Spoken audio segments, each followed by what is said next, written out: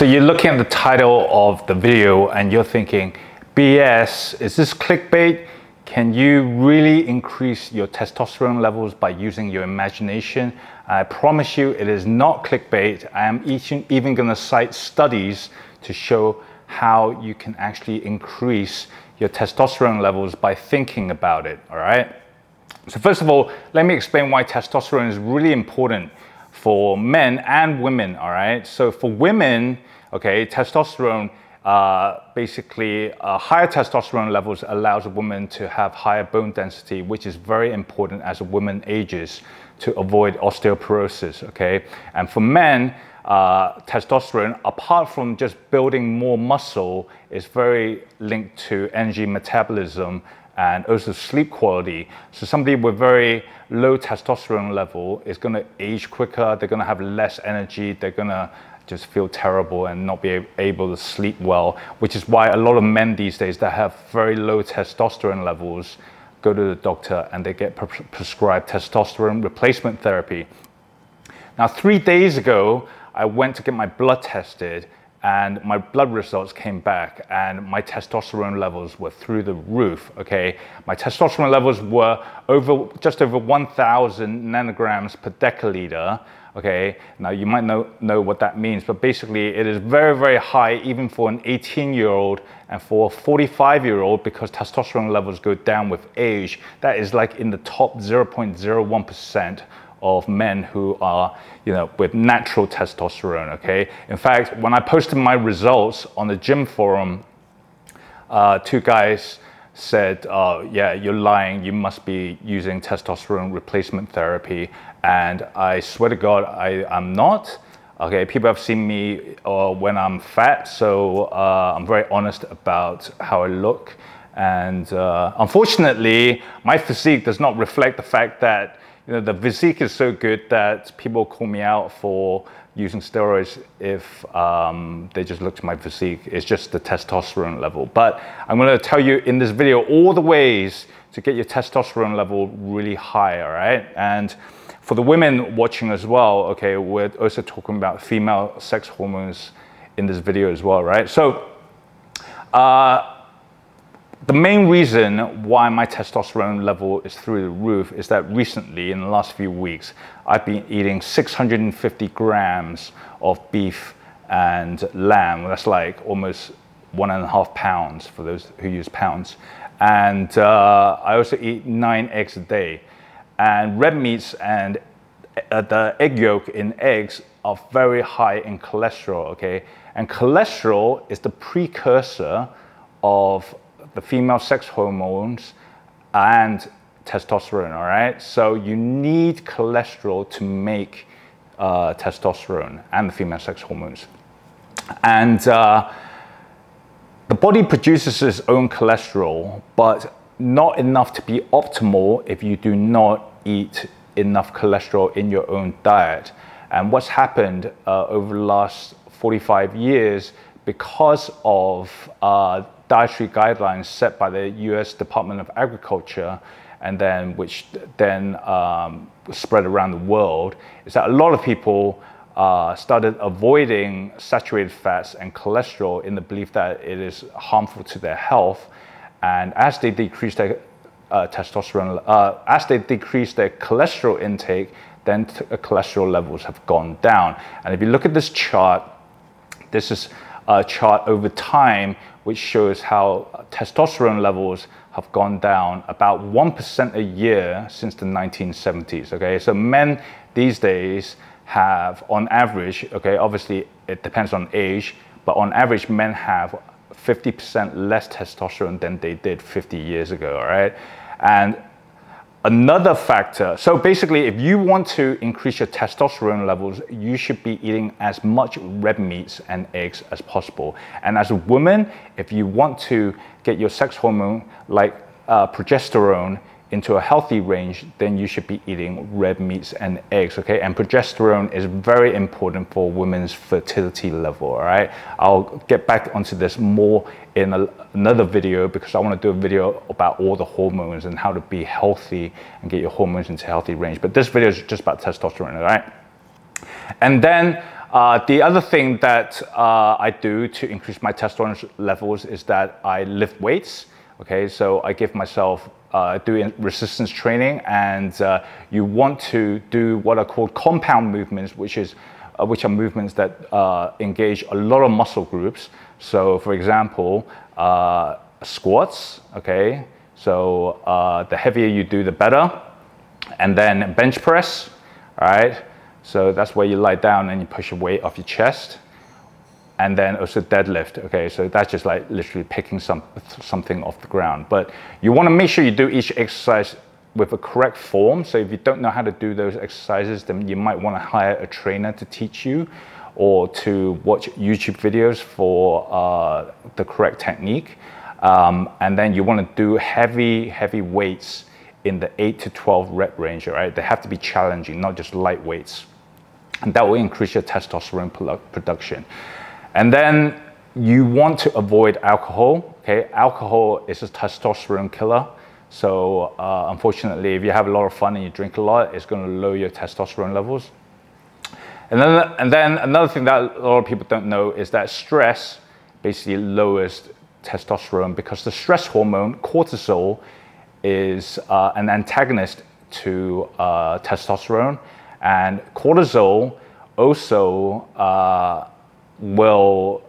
is catabolic, which means that it burns muscle tissue, and cortisol also causes people to gain visceral fat, which is fat around the belly region and around the organs, which is like the unhealthy fat. All right, and so you want to lower your stress levels, and you want to sleep as much as possible and sleep early. All right, so try to go to bed early. Okay, preferably fall asleep by 10 p.m.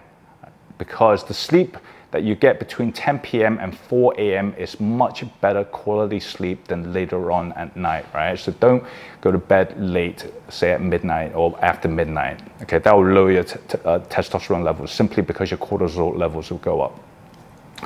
And then you want to avoid plastics. Now, why do you want to avoid plastics? Because plastics contain a chemical called BPH, okay? And BPH causes the enzyme aromatase to become more potent, more active.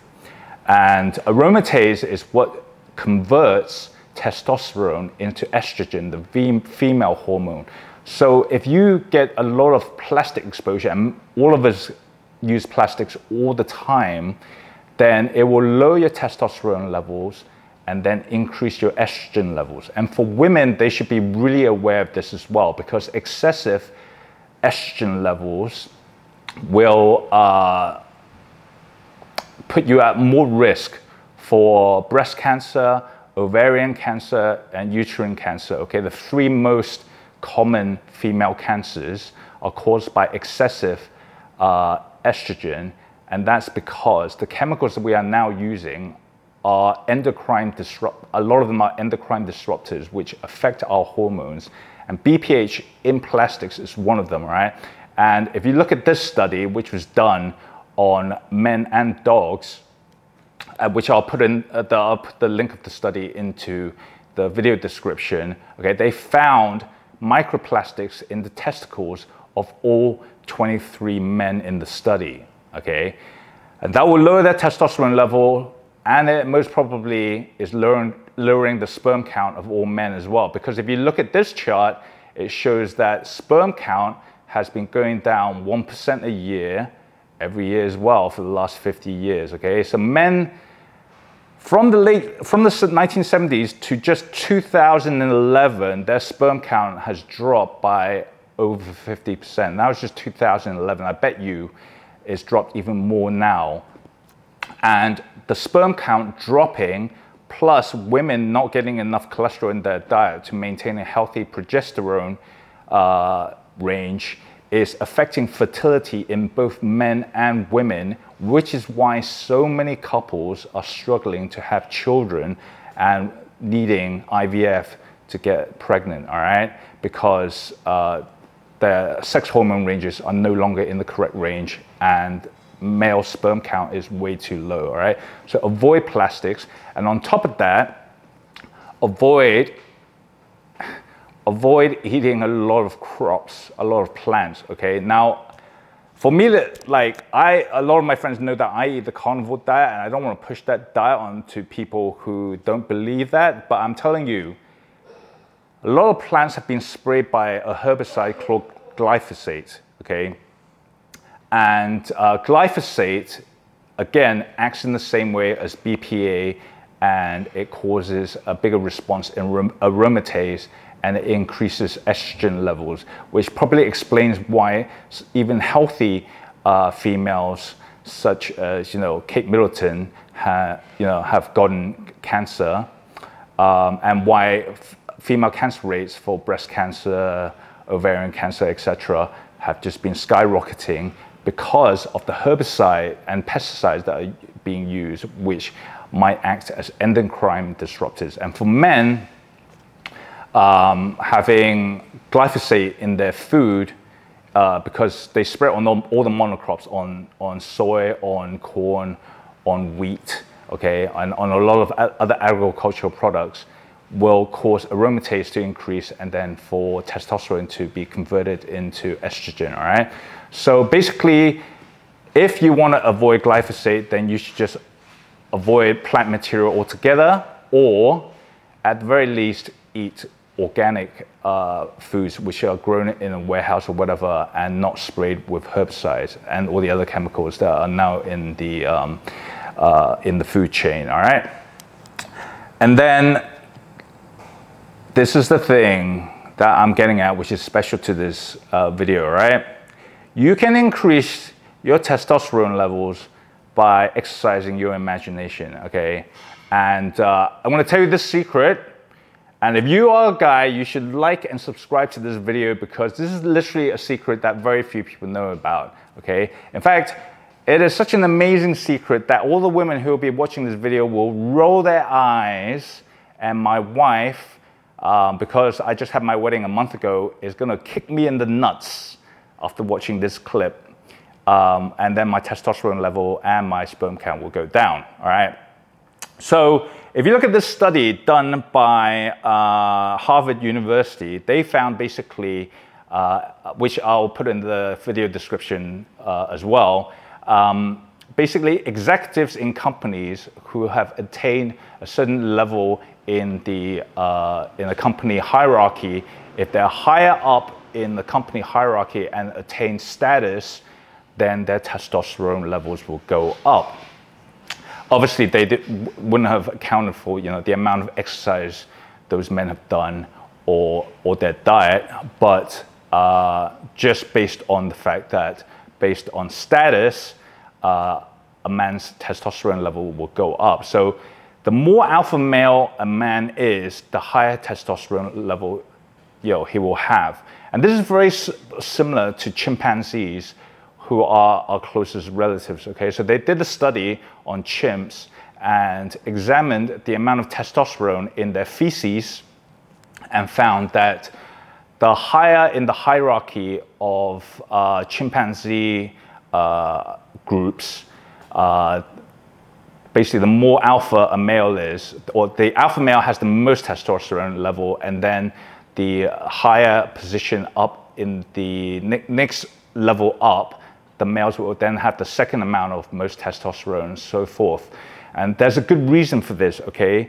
Because we are social animals, both us and chimpanzees, who are our closest relatives. And so as we rise in the hierarchy of the social structure, it triggers the brain to basically, when you get more confident and you have more status, it just triggers more testosterone release. And also, having more sex partners for a male, okay, triggers more testosterone release, okay? A lot of that has to do with nature, because that's why animals will fight each other, and the males will fight each other in the wild, and the dominant male will just become even more dominant, because once they beat the other males, then they have access to all the females, and then they become basically the boss of the tribe for humans, and for chimps, they become the head male, and then all the other males have to listen to him. And I'm not promoting promiscuous behavior. I'm just explaining the science and the biology behind it. So this using your imagination thing, all right, so I posted that I had really high testosterone levels on my own Facebook, and then a female friend asked me, what are you going to do with all that testosterone? And I jokingly said, I'll pretend to be Genghis Khan. And that was a joke, but there's actually an element of truth to it, okay?